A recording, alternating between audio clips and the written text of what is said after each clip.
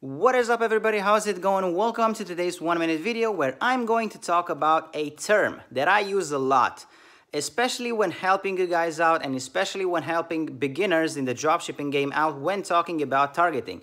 That term is laser targeting. So what is this laser targeting thing and why do I use it so often and especially to beginners? Well, the answer is laser targeting. It's a type of targeting that it's really accurate. And without further ado, I wanna give you an example. A broad targeting for let's say basketball would be maybe basketball and Michael Jordan, right?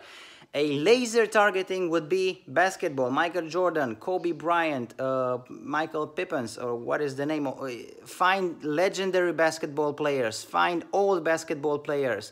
Magic Johnson, narrow it down to organizers of the NBA, narrow it down to let's say companies that manufacture basketball stuff, such as Spalding. Spalding is a basketball ball manufacturer.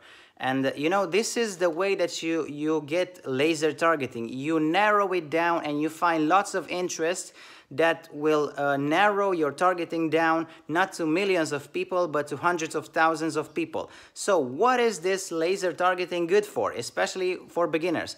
Because you want to feed your pixel good and accurate data. You know, you don't want to feed your pixel, if you're selling like basketball stuff, you don't want to feed your pixel traffic that comes from an audience that's targeting basketball and Michael Jordan, right? You want to feed your audience, you want to feed your pixel really accurate audiences like the one I have just explained you. Because this way the pixel is just like a baby and you will feed it only good information, so it will grow really nice, and from that point on the AI of the pixel will know what kind of people visit your website and it will help you target the same kind of people further on.